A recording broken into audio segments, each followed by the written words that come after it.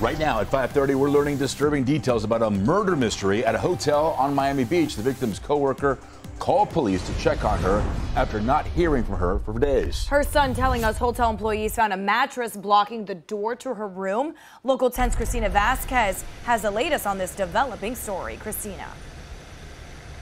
And that is an important distinction to make here. Police are still not confirming the victim's identity in this case. That information is coming from a family member speaking with Local 10 News.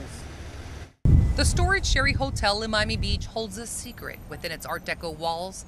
The events leading up to the moment a woman lost her life at a hotel room here are still unknown. The Sherry is known as a flight crew hotel, catering to airline employees like pilots and flight attendants. The victim's son telling Local 10 News his mother lived here with her boyfriend, a contractor doing a remodeling job. The son sharing these pictures of his mom, 47-year-old Marelby Ruiz Lara, who he says is the woman Miami Beach police found lifeless in a hotel room Tuesday night, responding to a call for a welfare check from a coworker who last saw her Saturday. How she died and who detectives think is responsible are just some of the questions police have yet to share with the public. We do know from this video that crime scene investigators collected bags of evidence. Police telling us tonight they don't believe there is a threat to the public.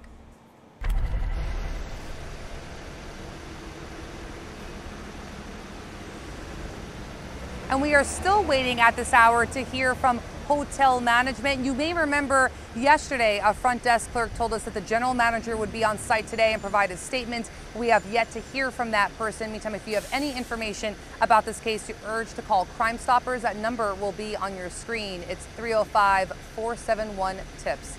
Reporting live for you tonight from Miami Beach, I'm Christina Vasquez, Local 10 News.